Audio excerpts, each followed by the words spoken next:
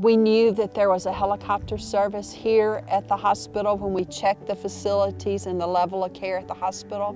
That was part of the reason we moved here, was we knew we would have the best medical facilities we could have living in this area. Well, the Native Air 7 base in the town of Payson is a great asset for the community and for the fire department. With only a level 4 trauma center here in the town, all of our trauma patients have to go to Phoenix or the Valley of the Sun. There are link between us and danger and a level 1 trauma center and level 2, so we would function poorly without their help up here.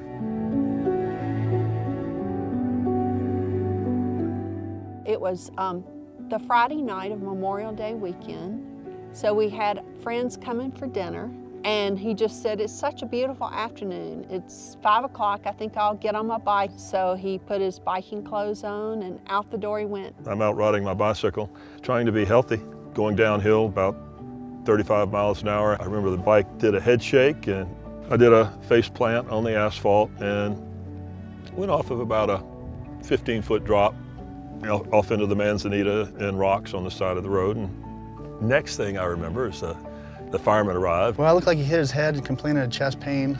Packaged him up to restrict his movement. At that point, he probably knew we were flying. So I remember getting the phone call and going to the helipad. EMS brought the patient to the helipad. Once they completed everything, we loaded the patient up and we left out of Payson and we went to Banner Desert. We got down to Phoenix and transferred care to the trauma team. They ended up intubating him. They put a chest tube in him. He went up to the OR. He had a number of injuries. The most serious was a collapsed lung. Other injuries included a clavicle fracture, so his collarbone was broken, a scapula fracture, which is his shoulder blade, and he had a fracture of zygoma, which is cheekbone. The girlfriend that was with me, her husband's had 2 heart attacks, and her son's actually a paramedic, so she had been through this, and she was the perfect person to be with me.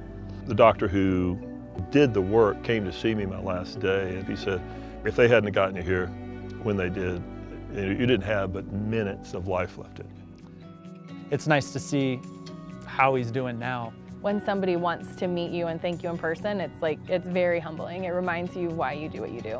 I just wanted to have a chance to meet and thank the crew and the firemen, the EMTs that took care of me. You look at the accident, and it's a surreal mix of one really weird, bad mechanical failure, a tire blowing at the worst possible place, and then all of the positive afterward, never once concerned for my well-being, because I knew that I'm in good hands.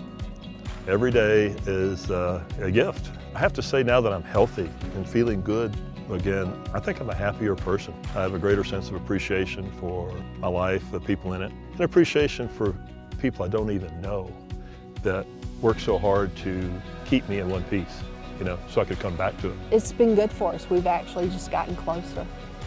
Spent a lot of time together this summer. And he just wants to get back to doing the things he loves to do.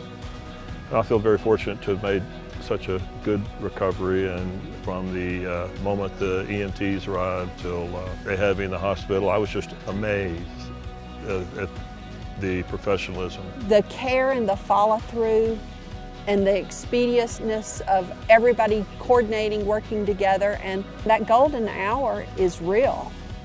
And you prove once again that you can be there and get it done.